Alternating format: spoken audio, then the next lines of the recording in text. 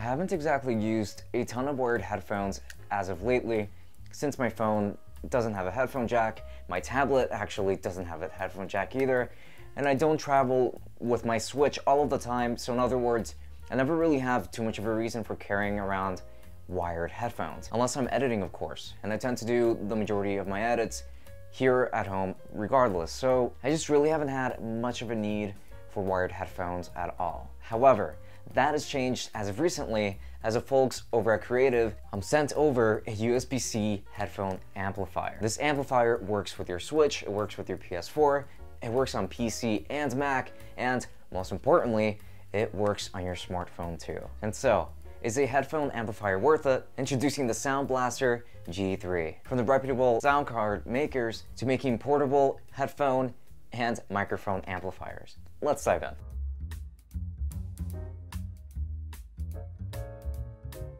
And first things first, let's start off with the unboxing. I just cut through the plastic seal to reveal the amp itself. You'll find a USB-C to USB-A adapter for your PS4 or your PC if you don't have any USB-C ports like me. You will notice that there's an optical cable too. You'll also find some instructions and warranty information. That's pretty much it for that. The outer shell is going to consist of plastic. However, that is a very good thing. As you're going to be traveling along with this, you want this to be as lightweight as possible. And that's exactly what it is. It's extremely lightweight and it's very small and it fits in your pockets very, very easily. I'm pretty comfortable using this for long periods of time. So this design works really well in my opinion. And it's also got USB-C, which is always a major plus. Finally, we're starting to modernize so many accessories that I've been needing it for some time. I'm very happy here. As for buttons and ports, you've got a switch for switching between volume and mixing, which is essentially deciding how the volume wheel will behave. You got a mic wheel too for adjusting it on the fly, and a mute switch. On the bottom there's a microphone port, optical port, and a 3.5. At the very front of it, you'll find what they call the footsteps enhancer mode button. More on that soon. I would like to start by first getting into the mobile side when it comes to performance. I will be testing the Nintendo Switch and the performance on PC as well, so do look forward to that.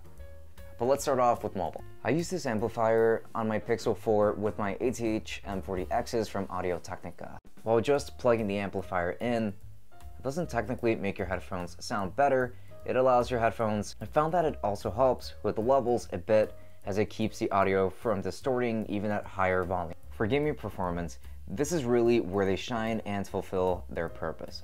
I tested out some of the features on Switch, though mostly two things applied here. That was the increase in volume with preamps that are much better.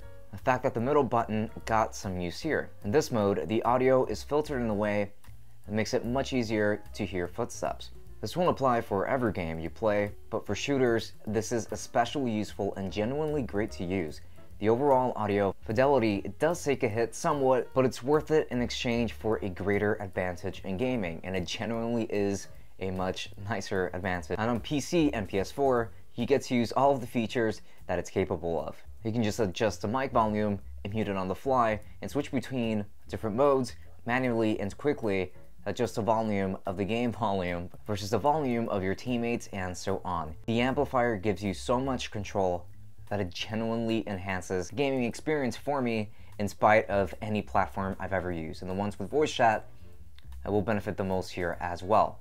And to be frank, I honestly don't have any complaints in regards to the Sound Blaster G3. I'm genuinely surprised with this product. I think that this is a really great product for listening to music and giving your headphones a boost, but also serves as a hub for all of your gaming related needs in regards to audio. I really like this, and for 60 bucks, it's honestly really tough to toss aside. Honestly, highly recommended.